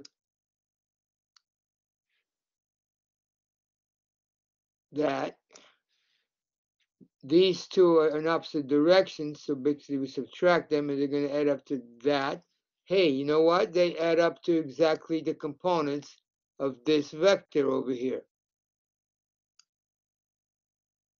1, 2, 3, 4, 5, 6, 7, 8, 9 here, and 2 here.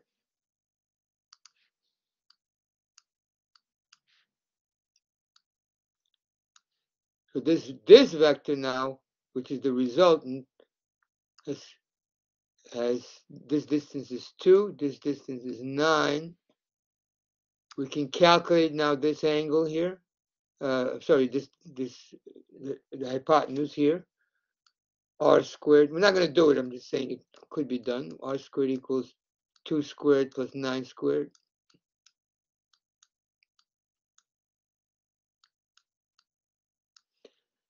And this angle here, the angle that the vector makes is going to be the tangent. We use the tangent to find that angle. Okay, so this is generally how these things could be done. Things are not going to be as bad, as much work as you think there are, right? But we sort of got the idea what we're going to do. So for example, let's say you have 3 charges like this. Again, we're not going to calculate it, but just to use it as an example. And we want to find the net force on this charge here due to these other ones. So first of all, this is negative, this is positive. The force is this way. This is F2 on 3. These 2 charges, they're both positive, so they repel one another. So the force will be that way.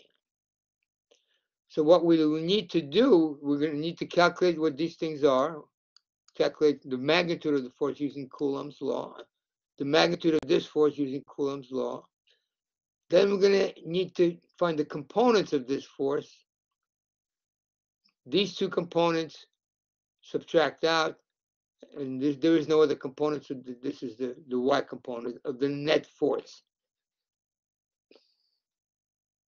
The net force is going to be somewhere in the middle here, depending on how big these arrows here are, these 2 arrows.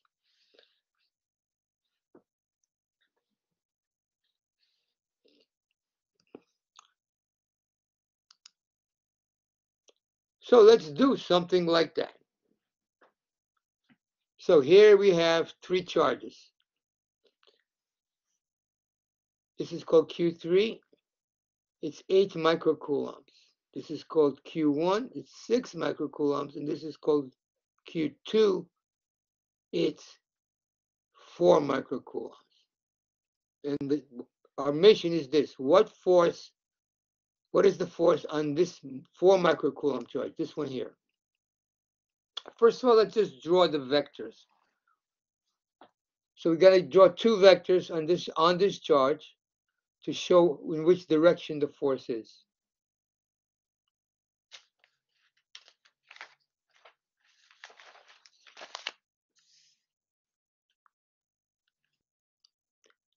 So this is minus 4 coulombs. This is plus 8 microcoulombs.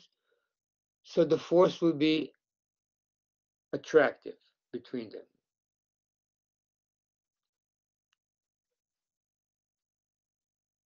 No, I'm sorry, this is negative. Let me move this here. This is negative. All right. So the force will be, this is negative. So the force will be repulsive. So there will be a force down like this. Okay. Because these repel one another. Force a little more. Okay. So this is what we call F23. This is force F23. It's the force between these two. This is going to be called, do this one, this is negative, this is positive. So the force will be in this direction. Make it a little shorter. I don't know. Right now, I don't know the magnitudes of these. In this direction. And therefore, the net force is going to be the sum of these two. It's going to be somewhere. I just draw this randomly before, so it'd be something like this. Okay. All right. Let's sort of go back because we're going to calculate. First of all, we got to calculate how long these arrows are. All right. This one here, we're going to call F12. F charge 1 on charge 2. All right. So we have two forces to add. So what we got to do is we got to find the components of this force. This one's good. You don't need to do anything with it. All we need to do is find how long this arrow is. And of course, to find that, you're going to use Coulomb's law right over here. So we're going to use this 2 times. One to find this, and the other time to find this.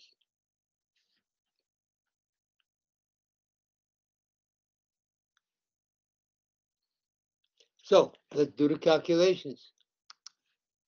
F12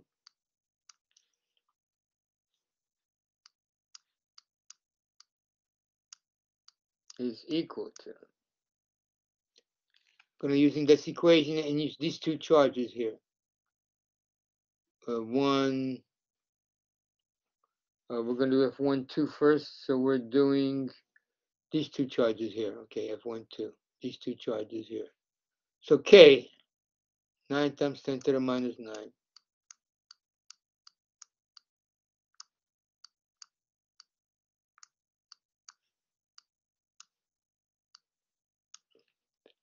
That's K. Times Q1, which is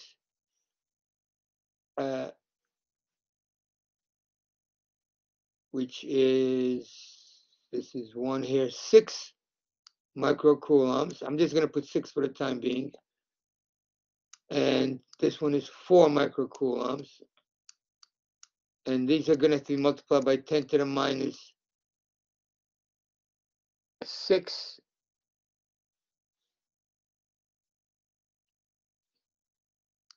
or 10 to the minus 12 divided by the distance between them here everywhere. This is 2 meters. This is 3 meters. So it'll be 2 squared. All right, I know this is a pain in the ass calculation, but I did it for you. Here it is, 0.036 F12. Now we're going to do again one more time. We got to do this to calculate F323. That's the length of this arrow here.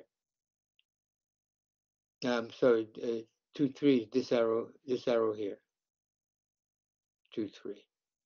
Right between these two. So what we need, first of all, we need to know what this distance is.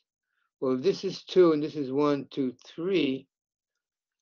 This is 3. So the distance here, do it in green. This distance here, let's call it R. That's going to be the R in this equation. But what is R? Distance between them. Well, this squared plus this squared equals this squared.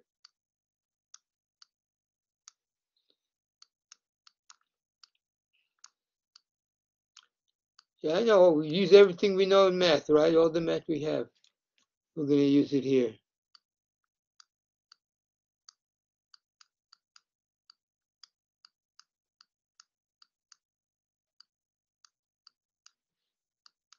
So R squared is equal to 13. And therefore, R is going to equal the square root of 13.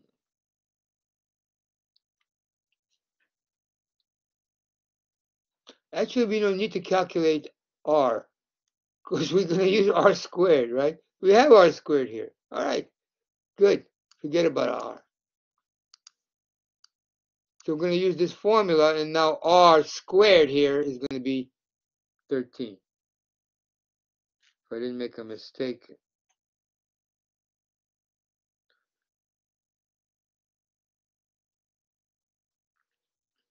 I did make a mistake, but it's a drawing mistake because the problem is simpler. This is supposed to be, I drew this too far up.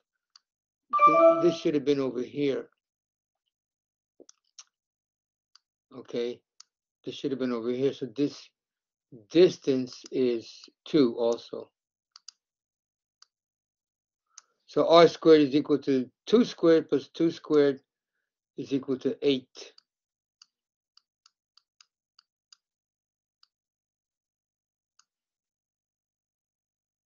Okay, this squared plus that squared equals R squared.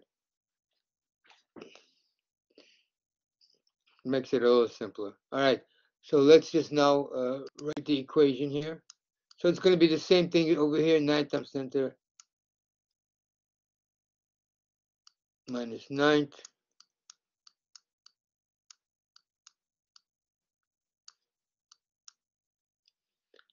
Multiplied by, now we're going to be multiplying by 4 times 8. 4 microcoulombs times 8 microcoulombs.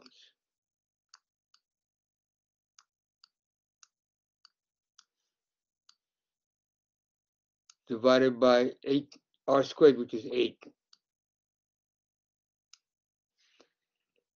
And again, this is 10 to the minus 6 times 10 to the minus 6. It's supposed to be 12 here. Yeah, I did the calculation for you. It's 0.054. So basically, we've come to the conclusion that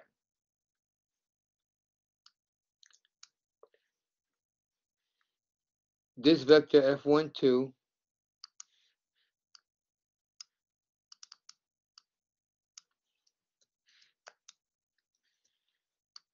is 0.036. Make it a little smaller here.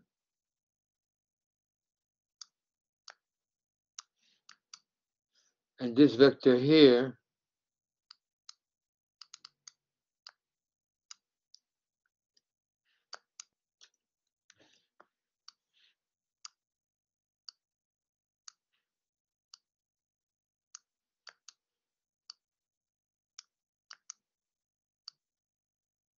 0.054.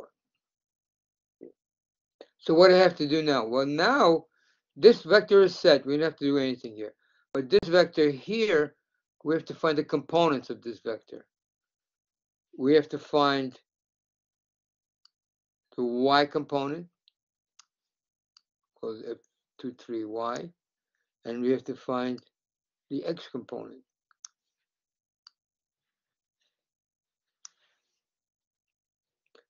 To find these components, we have to know what this angle here is, but that's pretty easy to figure out if you look over here.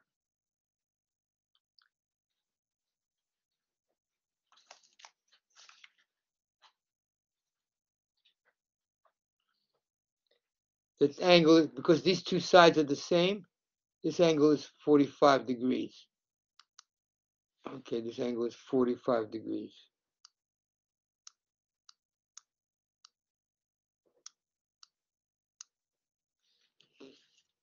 So, calculate, that means the cosine and sine are going to be the same if it's 45 degrees. Save us some calculations here. So the first thing we do is we find out that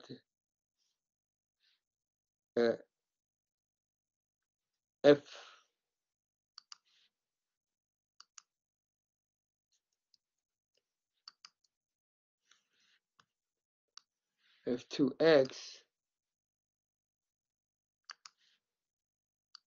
is going to equal to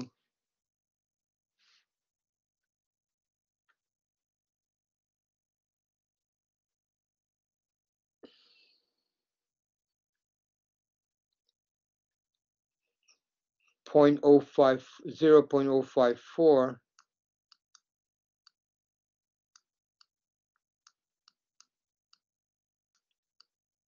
cosine of 45.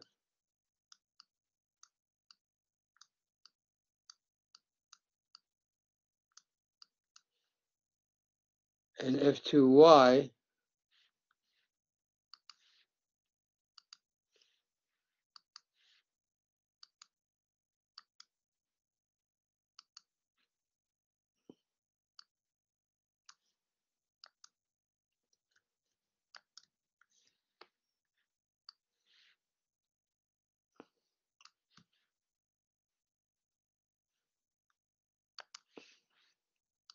is going to equal to, well, it's going to be equal to the same thing, right? Because this is 45 degrees.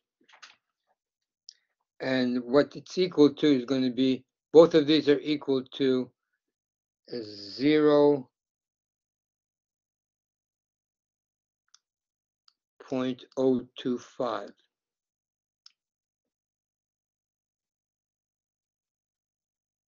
0.038, I'm sorry, 038.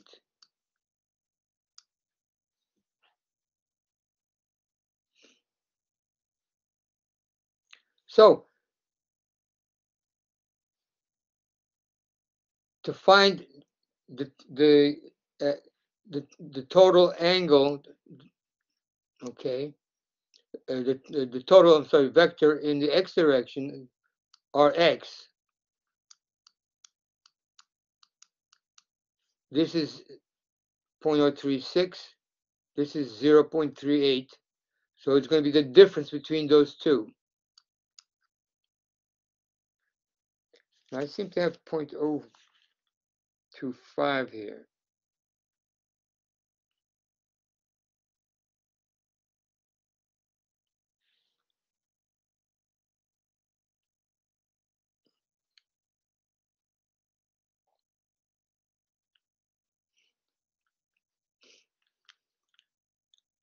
Well, let me just put down the answers. Fx is equal to, by adding those up, is 0.013. And Ry, the total Ry is going to equal to 0.038. Okay, this is,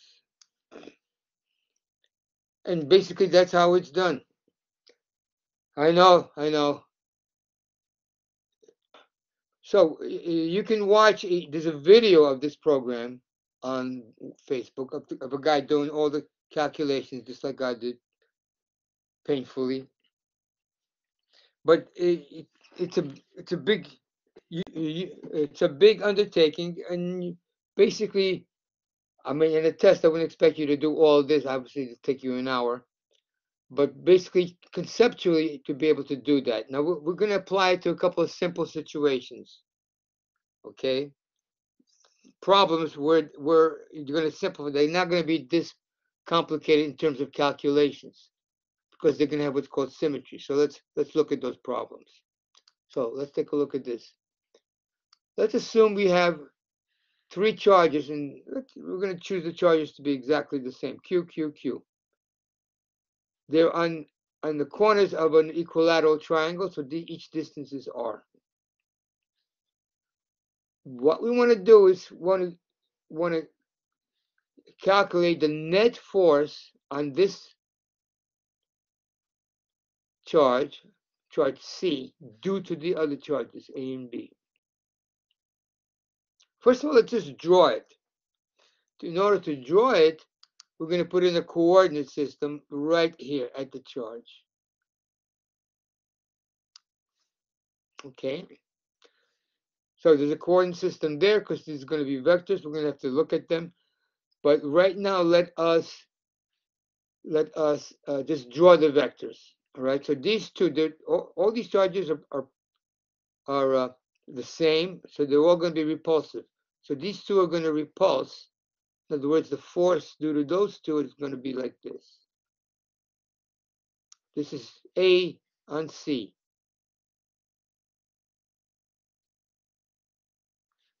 The force due to those two here is going to be like this.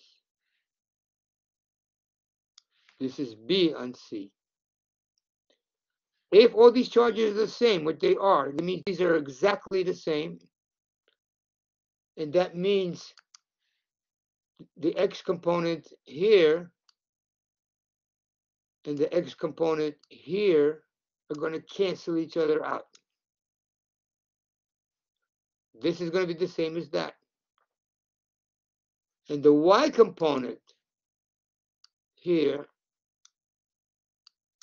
and the y component here is going to be exactly the same. So to solve this problem, all we got to do is calculate this y component, period. And I'm done. And double it, because don't forget, there's two vectors here. So let me show you this in a little neater diagram. Okay, so we have FAC, FBC, and you're going to break them up into components. Well, before we do that, there's something we can answer right now about this problem. So I'm going to post the problem, see if you can get it. So this is the problem. We have this exact configuration. This is the question. Three positive charges equal charge Q are located in the corners of an equilateral triangle. Side R. What is the direction of the net force on charge C due to charges A and B?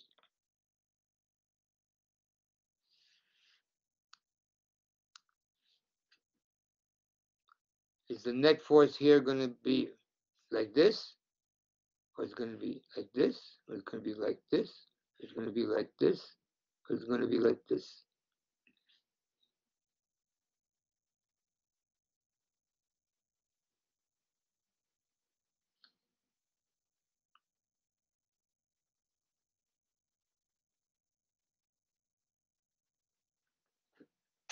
I'm going to give you a hint. I'm going to go back to this. Matter of fact, go back to this. Okay. These two vectors, the x components, because these charges are all the same, that means these two lengths are the same. These two components are the same. They cancel each other out. Cancel each other out means what? You can erase them.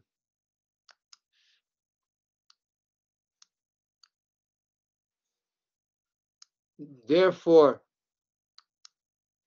all that's left is the upward component. So these two are going to add up to what type of vector?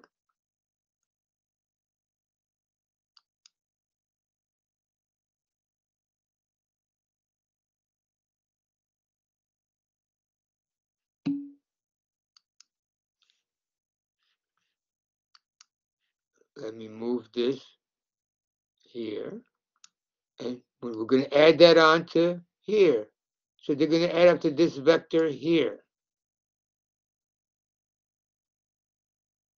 When all is said and done. Okay. Can you answer the question now?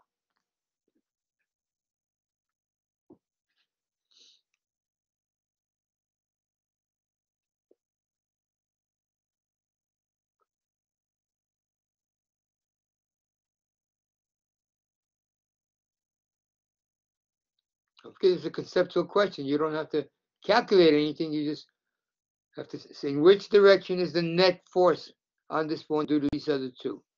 Is it here, here, here, here, here? One more time the hint. Here's the hint.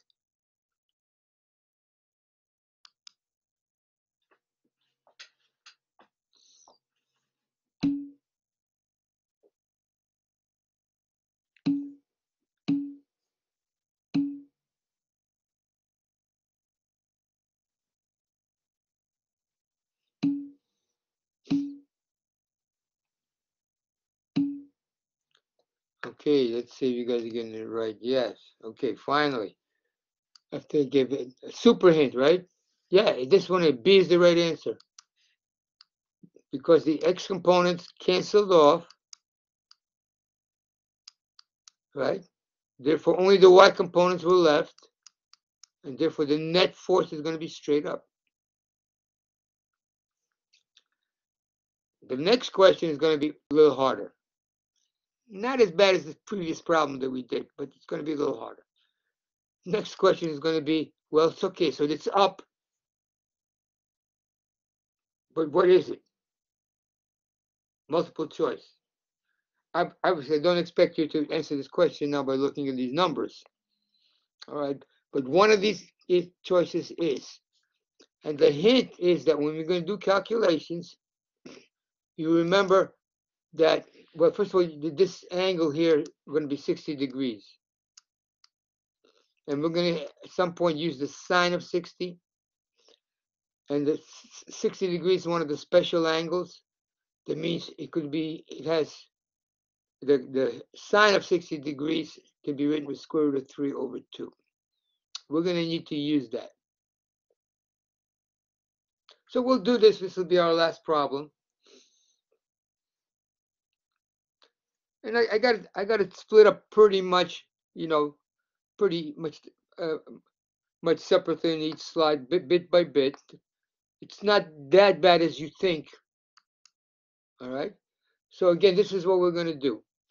We got the two. We know this is what it's going to look like. We know that the two x components cancel each other out.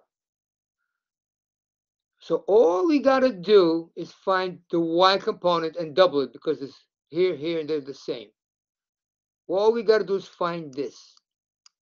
Okay? And we know this angle here is 60 degrees. And we can figure out what this is here. The length of this vector, because this is going to be what we call FAC. I don't want to show you all the answers there. We'll lead you to the answers. So, again, this is FAC, this is FBC.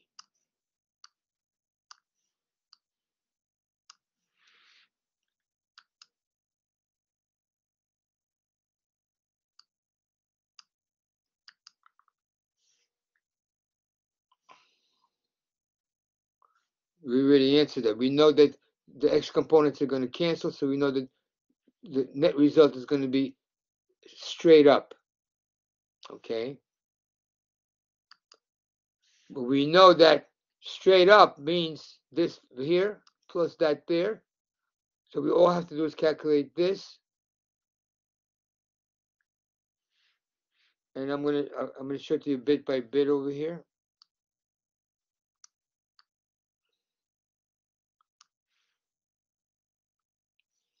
So the y component of the resultant, right?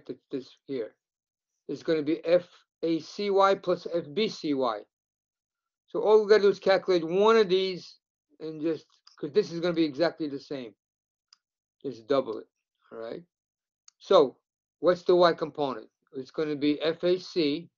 Don't forget FAC is the length of this vector times the cosine of 60. But the cosine of 60 is what? Square root of 3 over 2. There was a hint on this.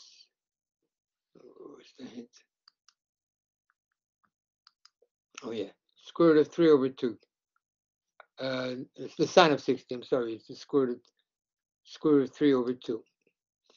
All right, so this is the square root of 3 over 2. So all we got to do is calculate, use Coulomb's law to calculate this, and then multiply by the square root of 3 over 2. All right, so let's calculate it. FAC is, right, FAC square root of 3 over 2. It's the same thing over there. We're just going to do it once and then just double it.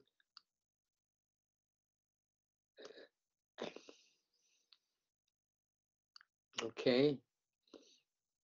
So all we got to do, we got over here, we're going to call FAC and FBC just F. Enough for these ACs and BCs. We're going to call it F. Okay. And how do you get F? Well, Coulomb's law.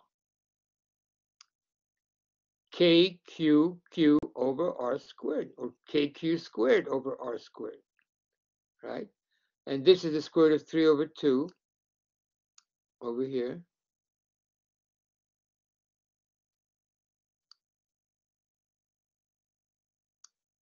I think they missed out the 2 here.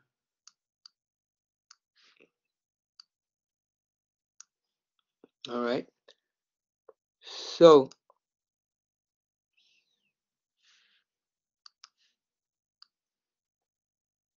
I have it over here.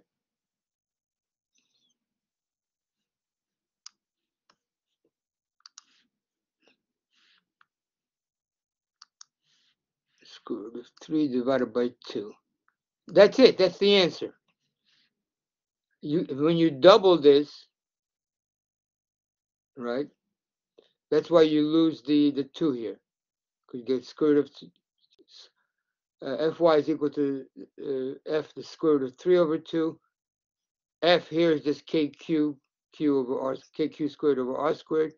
And this becomes just 1/2 plus 1/2 is 1 whole. That's what they get it, okay? Just 1 whole. And that's the answer. So let's go back to the choices. All right. I'm going to come back to this if I need to, but because now you should tell me what is the correct answer.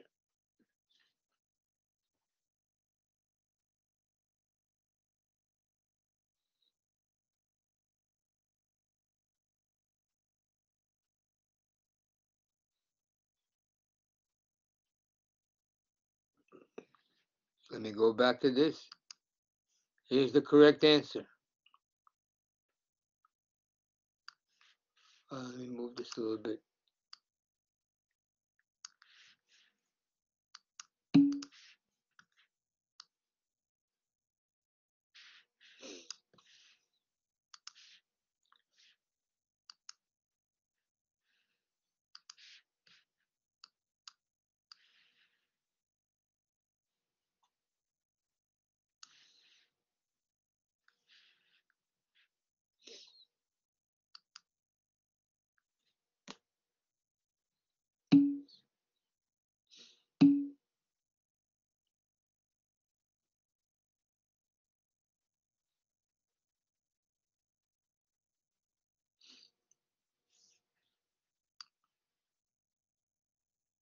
That's the correct answer. All right. Now this was the hint that we used. Okay. So when we got to this point here, it, f is just kq squared over r squared. Right. That's what f is over here. And basically, to get f, you needed to multiply this by the sine of 60 degrees. This was what it was. By the sine of 60 degrees. And that means it's this times the square root of 3 over 2. But there's two of them. There's one over here, and there's another one exactly the same over here. So there's another kq squared over r squared, square root of 3 over 2. And that adds up to 1/2 plus 1/2 is 1 whole. Just square root of 3. No 2 here anymore. Kq squared over r squared.